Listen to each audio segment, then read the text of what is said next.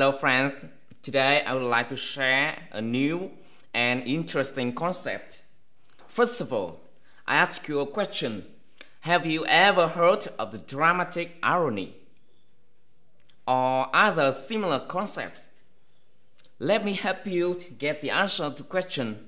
Dramatic irony is when the audience seems to know more about an event, a situation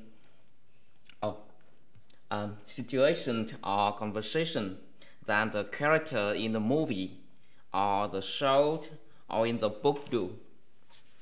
Then the audience knew a secret that the character do not know. This is a great narrative tool that is creates a lot of emotion in that scene. The above things are too difficult for you. Let's explore them through some examples below. How do you feel in a horror movie? You know that a very dangerous criminal is hiding behind that door in the dark room. The music becomes monstrous.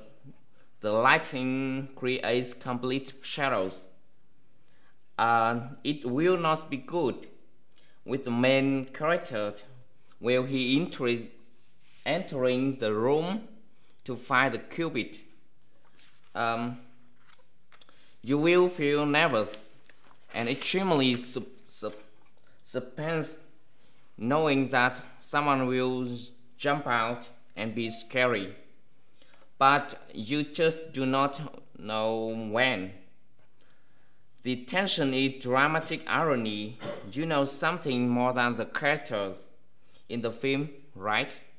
What about the comedy movies? There may be some kind of misunderstanding. Again, we know more about characters than what is about to happen. Imagine the two characters planning a surprise birthday party while listening to a whole story from the corridor. From there, confusion and misunderstanding arises, and tension arises. Of course, it's not like the tension in the horror film, because it's probably quite funny when the main character tries to figure out who and what. This is the great example of tension and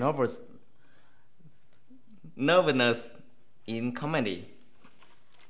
In addition to irony, there are two other ironies. The irony of the situation is when you expect one thing, but the opposite. It's like you're looking for a sunny day to go away, but ironically, it's raining. And irony of words is when you say one thing, but actually the opposite. Oh, I have a good example to illustrate the irony of words. For some reason, you and your partner are angry. She tells you to leave for her alone and you go away, but actually she thinks otherwise. Do you understand?